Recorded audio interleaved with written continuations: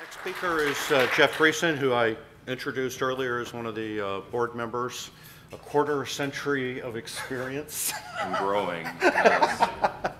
I'll let him take it from there. Well, this is going to be my first talk for Tau Zero. I've done, John and I have tag teamed on doing rocket-related talks for a number of years now, so I could probably give your slides, but I don't think you're going to be able to give this one. It's because this is a new one. So this is a little unusual in that I'm really here to evangelize a technology that I have nothing to do with. This work is really 98% drawn on some work done by John Slow at the University of Washington. Was funded by a NIAC grant back in 2004, 2005, and as far as I can tell, it went pretty much nowhere since then. In 2009, I was on the Augustine Commission and I was doing a survey of, are there any technologies in NASA's pipeline that could really change the game in what we could do with various kinds of NASA missions? And I stumbled across this and I was like, my mind was blown. Like, you gotta be kidding. This is this close to ready and nobody's doing anything with it. But there was one problem with it, and so I kind of noodled around on it for the subsequent 8 years, and about 3 or 4 months ago, I think I solved the one problem with it, so I thought it was worth telling people about. I'm not a believer in slides where you can read everything the speaker is going to say, so I have my notes, and I just have a couple of pictures up here. But again, credit goes here to John Slow. It's his work. So I'm going to explain a little bit about how this thing is and how it works, and then I'm going to just survey a suite of missions that this enables you to do. So what the plasma magnet is a way of doing a ridiculously high thrust-to-weight magnetic sail. And I think one of the reasons that the community didn't pick this up is John Slow had an earlier idea, M2P2, of inflating a plasma by kind of feeding gas into it. And most people think that wasn't going to work. And so he went away and came up with this other way of doing it, which I can't find any reason why it won't work. And I'm pretty confident that it will work, but I think by then people confused the two ideas and didn't realize that they were two completely different things. So think for a second about an electric motor. An electric motor has a rotor and a stator. And what's going on in the stator is there's a set of coils that you energize in turn, and that makes a rotating magnetic field. And that rotating magnetic field progressively pulls on or pushes on the magnets in the rotor, whether they be electromagnets or permanent magnets, and it drags the rotor around, and that's how an electric motor works. Very little mystery there. Imagine that you have that same stator with a rotating magnetic field in it, but instead of it having a rotating rotor, you would put it in a conducting fluid, mercury, seawater, a plasma, whatever. What happens? Okay, well, there's this moving magnetic field. It tries to drag the charged particles, the charge carriers in that charged fluid along with you. In other words, it induces a current. So here it is schematically shown. You have this magnetic field that's twisting around and it drags the charge carriers around with you. What's the radius of that current that you induce? And the answer is it's only very loosely connected to the physical dimensions of the coils, because that magnetic field that you've created in that charged medium that you're in has a magnetic field pressure. And there's an equilibrium that's established that between the pressure from other sources in the thing that you're around, the gas pressure, if you're moving, the dynamic pressure, if it's magnetized, its own magnetic field pressure, and the magnetic field pressure that you generated from the magnetic fields of the stator. And what John Slow found is that the toroidal volume of current that you induce gets bigger than the coils. And that's an incredibly interesting property. If you think about using a magnetic sail, for example, in the solar wind, one of the features that has is when you're in close to the sun, the solar wind is dense, relatively speaking. I mean, still ridiculously fluffy, but denser than it's going to be later on. you get a certain magnetic field radius. You get a certain cross-sectional area that is pushed on by the solar wind. When you get farther from the sun, the dynamic pressure of the solar wind is lower, so the field gets bigger. In other words, it's a magnetic sail of constant thrust. The farther you get from the sun, the bigger the sail gets, same thrust for the same coils and same input power. So this has been tested in vacuum chambers on the ground. Seems to work. You know, if electric motors work, this is not mysterious plasma physics like a lot of things that go on where you're looking at it going, oh, gee, I don't know. I mean, I can't think of any reason why it can't work. So there are some pictures from the NIAC work. These are simulations because there's only so big of a vacuum chamber that we can test this with on the ground. But again, as this shows the evolution of the magnetic field as the surrounding magnetic field or dynamic pressure decreases, the magnetic field just keeps getting bigger. Yes? The red button is the laser. No, that's okay. I don't need one. So let's talk about some missions. Okay, so this is interesting. What good is it? Firstly, all high energy propulsion is fundamentally an energy problem. You know, the faster you're going, the more energy you have to consume. It has to come from somewhere. That costs money. In the case of things like beamed power for robotic-sized spacecraft to other star systems, it takes more energy than humanity produces by a fairly large factor. You know, as somebody who thinks in the commercial world, I just look at that and I see the dollar signs and I think this is not going to be happening real soon. When you're harvesting high-speed particles that come from somewhere else, you don't have to pay for the energy. You just have to pay for the energy of the field that it takes for you to interact with that charged particle stream. Depending on the conditions of the plasma you're talking about and the velocity and the size of the coils and other details like that engineers like me like to worry about, the plasma magnet gives you thrust power that's between 1,000 and 1,000,000 times higher than the power that you had to put into the coils. Now there's some caveats there. Right? If you want to accelerate, you can only accelerate in the direction that the solar wind happens to be going. So great for going out, not so good for coming in. Which leads immediately to the first interstellar problem, which is braking. Now, first I got to say, very early in the process of thinking about this, you discover that not enough is known about the interstellar medium to do confident analysis on this, which is a little bit disappointing and a little bit shocking. The Alpha Centauri is in a different cloud of interstellar gas than the one that we find ourselves in. We recently revised by a factor of 2 our estimate for what the magnetic field is in the interstellar medium that we found ourselves in. I would not put a lot of faith in estimates of what the magnetic field in the G cloud is. So the first thing you got to do is say, we don't know enough to be doing confident engineering on this. But you know, you take the numbers in the textbooks and say they're good for what they're worth. For a 2,500 kilogram class ship, that was my reference ship, thinking that leaves about 1,000 kilograms left over for payload, which is not wildly different from what the talk in JPL thought yesterday they would need for a robotic probe with real data rates and telescopes and things like that.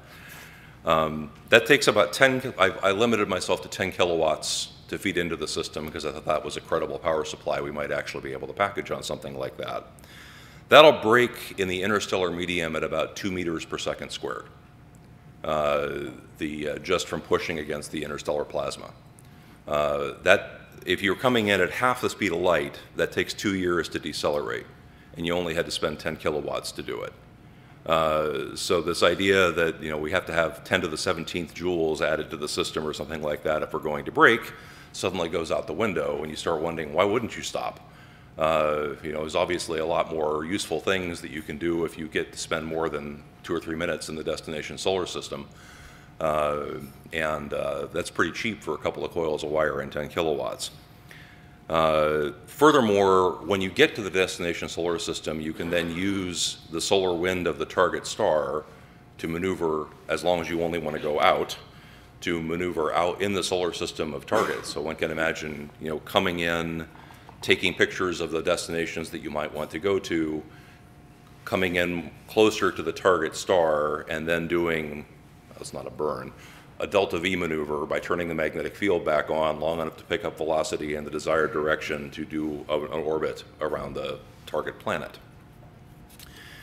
I thought there'd be a clock in this room, so I'm flying a little blind. 15 minutes, okay. Closer to home, it's obviously useful for things like the 1000 AU or focal missions. And I want to say, I know there's going to be a lot more talk about solar gravitational lens focused missions tomorrow, but the most obvious thing about the gravitational lens missions is you need a lot of them. You know, the nature of the gravitational solar lens is it's a lens. If you want to look at Alpha Centauri, you've got to be on the other side of the sun from Alpha Centauri. If you want to look at a different star, you have to be on the other side of the sun from that star. So, you know, it's not like you're going, if we do start doing gravitational lens missions, it's not like we're going to do one. We're going to do as many of them as we have things that we want to look at. So they better be cheap to get out there. Okay, now take that same system we talked about, 10 kilowatts of coils and a 2,500 kilogram spacecraft. It accelerates in the solar wind at about half a G. That takes about half a day to get up to solar wind speed, which is, depending on which direction you're going, 400 to 700 kilometers per second. That is way beyond the reach of any currently existing propulsion technology. That takes about 5 years to get to 750 AU, which is great for interstellar medium exploration. It makes things like the focal mission practical. And you're talking about a spacecraft that you can launch on the smallest Atlas V that would get out to focal in 5 years, which makes, to me, all kinds of interesting. Just in case you don't know, solar wind is not as simple as you might think. It's stirred around by the sun's magnetic field in the equatorial plane in interesting directions. It's a lot faster over the polar regions than it is in the equator and the plane of the ecliptic where we're at. But the important thing is it's there in every direction that you'd want to go, and it's always, by chemical propulsion standards, blindingly fast. So coming even a little closer to home, the problem with this for use in the solar system is how the heck do you stop? And that's why when I came across this night 8 years ago, I was like, great, it'll get you to Mars in a week, but only if you went to WAVE going past, because it's too good for its own good. We don't have a way of stopping for 400 kilometers per second today. You know, there's no chemical rocket system in the world, and Mars isn't even close to big enough to stop. I mean, you'd have to crash. There's no other way to grab onto Mars to stop from 400 kilometers per second. Its gravitation is not even, or atmosphere is not big enough to think about it. There's one body in the solar system that's got a big enough magnetosphere to stop in, which is Neptune. Neptune, for whatever reason, has an anomalously large magnetosphere. And so if you stop it, if you crank up the coil power to stop at 5 Gs, you can get up to 400 kilometers per second and just barely slow down to Neptune capture speed in the magnetosphere of Neptune, which gets you to Neptune in 4 months, if that's of interest to anybody. But Mars is where NASA really wants to go, and I couldn't think of any way to do that. And that's the one original contribution that I'm making today, which is I found a way to stop. And it comes from the interstellar braking idea. You know, where did the high-speed plasma come from in the interstellar plasma that you're braking against? It's not the solar wind. Well, the answer is it came from a change of reference frame. The interstellar plasma is normally thought of as stationary, but if you have this spacecraft that's moving at tremendous speed, it's moving at high speed relative to the interstellar medium. If there were a stream of charged particles that were at rest with respect to Mars that you were flying through, you would be going at 400 kilometers with respect to those charged particles. They would have a very high effective specific impulse because your delta V to the particle stream would be very high. And unlike most charged particle propulsion systems here, you don't have to pay for the energy to get them up to very high speed. You just have to pay for the energy for them to escape Mars in the direction of the spacecraft. Now you need a source of all that mass. You know, if you're slowing down, Mars missions tend to be bigger. So let me take a reference spacecraft of 100,000 kilograms. If you're trying to slow down a 100,000 kilogram spacecraft, you need something on the rough order of 100,000 kilograms of stuff to run into. That has to come from somewhere. The obvious place to get it from is Phobos or Deimos. They're conveniently in Mars orbit. They're most of the way to Mars escape already, and you may think of them as small bodies, but you can dig 100,000 kilograms out of Phobos a lot of times before you start to notice. They're only small in cosmic terms. And the energy to do that, to slow down a spacecraft at a couple hundred kilometers per second coming into Mars orbit that way, it takes megawatts. Now, you had to pay to get the multi-megawatt solar plant and the particle launcher to Phobos the old-fashioned way, by paying John or somebody like that to do that. But once you've done that, it takes half a day to accelerate and about 4 days to reach Mars orbit and about 2 days to slow down. So that gets a manned spacecraft to Mars in about a week, which I'd like to think somebody would be interested in. The step that's left is to fly one of these things. As far as I can tell, if you get ahead of me the project and say, what would you do next? I'd say I'd fly something, because more ground testing, they've already put it in the vacuum chamber and measured the thrust, but I'm not sure what more testing to do on the ground. So at Tau Zero, one of the projects we have in our portfolio is I'm trying to do just enough scoping to see if I can figure out how to do this with like a 100-kilogram ride-share payload.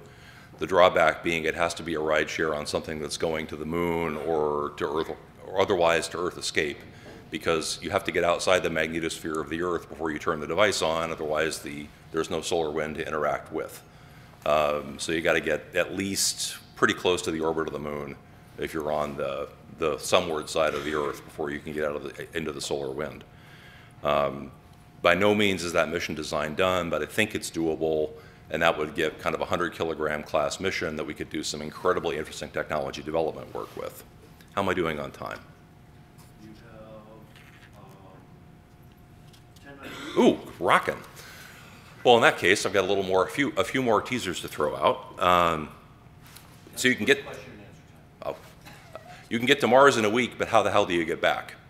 One of the advantages of going to Mars quickly is that you don't fry from cosmic radiation on the way. Now, personally, I think if you could get to Mars in a week, many more people would go to Mars than would ever come back. But they still have the problem of getting back. The classical answer to that is, of course, the Aldrin cycler. You have a big, heavy habitat that is in orbit, in a repeating orbit, such that it does a close pass through Mars and a close pass by Earth on every trip. Normally, you think of needing many of these things, and the reason is twofold. Number one is you have the fast path, well, the trip outward happens on a different cycle than the trip inward. So if you want to make round trips, you got to have one habitat for going out and one habitat for going back. That's the best news. The worst news is Earth turns out not to have enough gravity to turn the Aldrin cycler around without using propellant. You're like a little less than a kilometer per second short. And for a massive habitat, that's a big, expensive maneuver to do. If you're talking about something, like a shielded, cosmic ray shielded space station, you're talking about an impractical amount of propellant. So if only there were some propellantless way to get a kilometer per second of delta V going away from the sun every time that you passed by the Earth, the Aldrin cycler would work. This is one. It doesn't take much in the way of power and coils to grab only a kilometer per second out of a 400 kilometer per second wind. So you turn the coils on every time you swing by the Earth, you add your extra kilometer per second that you were missing, now the Aldrin cycler works. And if we can get to Mars in a week going outbound, we really only have to worry about coming in. You don't need the outbound Aldrin cycler anymore for radiation shielding, so that gets you down to one, which starts looking credible. And we talked about the demonstration mission. Okay, 2 words on interstellar stuff. This by itself totally opens interstellar precursor missions, but it of course doesn't get you to other stars, because even 700 kilometers per second is only about 2% of the speed of light, 0.2% of the speed of light. But there are 2 interesting ways of using this technology for real, hair on your chest interstellar missions. One is you can use it as a target for particle beams instead of for laser beams. Particle beams carry a lot more momentum than laser beams do. In very round figures, you need about 1% of the power in a particle beam that you would need in a laser to get the same job done. If you had a particle beam and you wanted to shoot the canonical 2,500 kilogram payload to about 20% of the speed of light, you'd need about a terawatt. A terawatt is still a lot of power. It's about as much as India uses, but it is an amount of power that is technologically within the capacity of the human species to think about using. The problem with particle beams is twofold. Well, the problem with all beams is your target gets hot, and that limits how much acceleration you can put into the widget. The problem with particle beams specifically is they don't collimate as well as lasers. You know, it's very hard technologically to do a very tightly collimated particle beam. The Mars particle beam I talked about previously for stopping at Mars, we only need about the collimation we've already know we can do in particle beams has been demonstrated. And the reason for that is that the magnetic field of the approaching ship is rather large. When you're coming into Mars, the magnetic field is about 100,000 kilometers in radius, which gives you a big target to shoot at. But yeah, on interstellar distances, even that isn't enough. So you would need a revolutionary improvement in the collimation of particle beams. I've looked at that a little bit, and there's no law of physics that says that that can't be done. What you have to do is launch dust grains rather than launching individual charged particles so you can overcome the space charge limitation. Technologically difficult, not a law of physics problem. And of course, magnetic fields do not melt. So there's no particular problem with sail temperature if you're shooting at a magnetic field instead of shooting at a physical sail. So you can actually imagine pouring the terawatt into the thing for the months that it would take to get up to 20% of the speed of light. The last one, which is a talk I thought I might give this year, but it looks like I'll save it for a future year because the scheduling didn't work, is you can use this same trick. You can use the magnetic sail to get up to 700 kilometers per second. And instead of launching inert mass or particles, you can launch fusion fuel pellets. And if you run fusion fuel pellets into a target at 700 kilometers per second, you are well on your way to lighting them off as a fusion reaction. Some quick back of the envelope numbers suggest that using that kind of an approach, you can get a man-sized 100,000 kilogram spacecraft up to about 20% of the speed of light, with only using about 10% of the lithium production that humanity currently produces to make lithium-6 deuteride pellets to shoot. So it kind of looks like there's a pony there, but we'll save more details of that for a future year. And with that, I'll take questions, because it looks like I'm down to 5 minutes.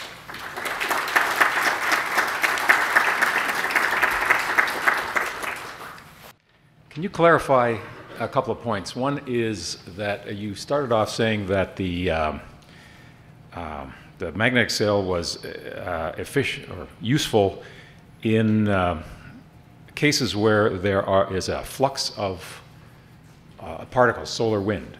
And then you started to say it was useful in areas where there are magnetic fields. This is effective in both areas. Is that correct?